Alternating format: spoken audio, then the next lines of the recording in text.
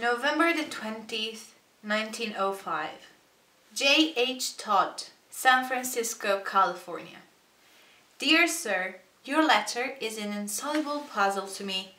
The handwriting is good and exhibits considerable character, and there are even traces of intelligence in what you say. Yet the letter and the accompanying advertisements profess to be the work of the same hand.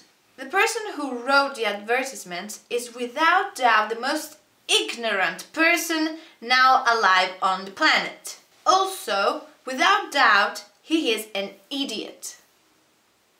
An idiot of the 33rd degree, and shown of an ancestral procession of idiots stretching back to the missing link. It puzzles me to make out how the same hand could have constructed your letter and your advertisement. Puzzles fret me, puzzles annoy me, puzzles exasperate me, and always, for a moment, they arouse in me an unkind state of mind towards the person who has puzzled me. A few moments from now, my resentment will have faded and passed, and I shall probably even be praying for you.